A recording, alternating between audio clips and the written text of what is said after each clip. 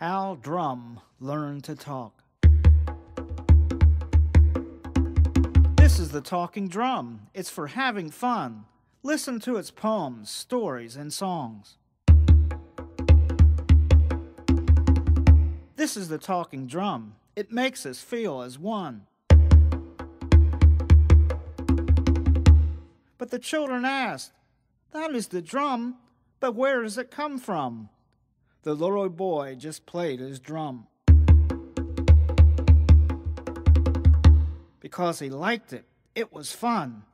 But the children asked, "That drum, where does it come from?" He just kept playing his drum. "Enough, enough! Stop that drum!" So the little boy said, "Here's where the drum comes from." Long ago in West Africa, a little boy was walking in the woods. He came upon a log. It was hollow because the termites had eaten the insides. He found some goat skin and put it over the top and tied it on. The little boy played his drum. Because he liked it. It was fun. "Enough! Enough! Stop that drum!" shouted a farmer. "Why don't you take that drum and play it in the fields to keep the birds from eating my crop?"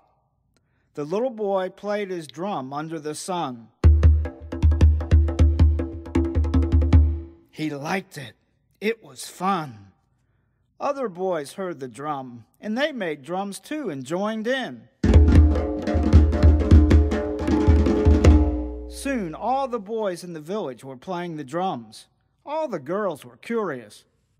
Where did the boys go? They followed them to the fields and saw how the birds were scared away by all that drumming. The little birds would fly away quickly, but the big birds, like the water egrets, would take off slowly, like this. All the girls started imitating the big birds. They liked it. It was fun. The little boys played the drums. It was fun. The girls danced to the drum, and they were all one. Boys strung fishing lines across gourds and strummed along.